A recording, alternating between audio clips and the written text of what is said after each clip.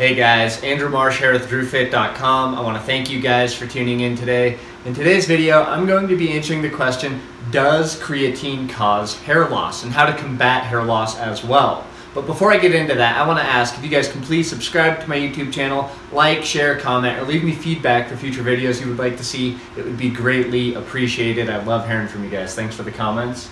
So to begin, what is creatine? Well, creatine is actually a natural substance found in basically all muscle cells and brain cells in the body. Now, the purpose of creatine is to facilitate recycling of ATP. And ATP essentially is the energy currency of the cells in the muscles and the brain.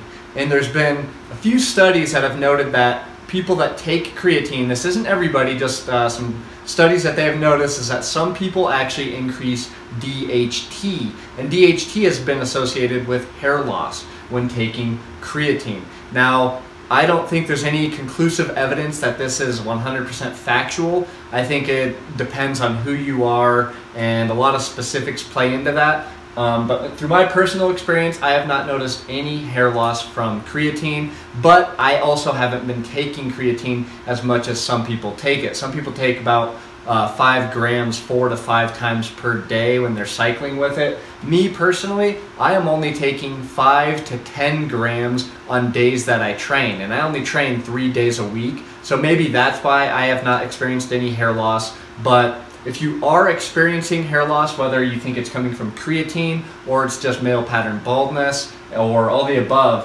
one thing that can help combat hair loss is going to be the practice of urine therapy. Now, I know how crazy that sounds. If you've been following my channel, you know that I'm a huge advocate for urine therapy. But if you're new to my channel, yes, I do practice urine therapy, both consuming it internally and applying it to my skin and hair, eyes, ears, nose, externally as well. So if you are somebody that is experiencing hair loss, like I said, either creatine or male pattern baldness, urine therapy is definitely something that you're going to want to look into. Me personally, I have male pattern baldness that runs through my family on both sides. So practicing urine therapy has really combated hair loss, and I'm almost 30 years old now, and when I hit about 25 is when I started to notice I was going bald. And last year I started urine therapy, and that actually went away almost immediately. And the great thing about it is when you start to apply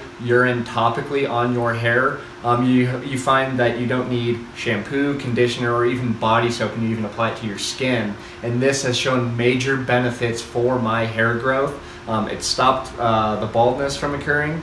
It actually thickens my hair and gives it more volume. And actually, I don't even need styling gel or anything to actually comb it up, which is another added benefit. So when practicing urine therapy, you can do both internally and externally, and that's how you're going to notice the most benefit, especially when it comes to hair loss.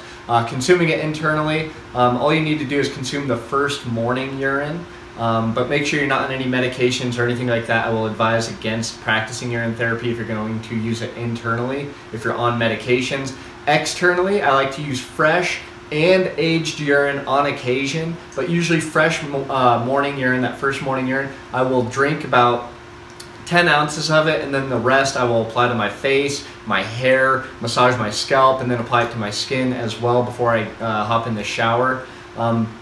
But I do not rinse off the urine in my hair. I leave it air dry, and that has shown major benefits and has really combated my hair loss. And there's actually other things you can add to the urine if you don't like the smell. I personally don't think there's a smell when you use the fresh urine. When you use the aged urine, there will be a scent.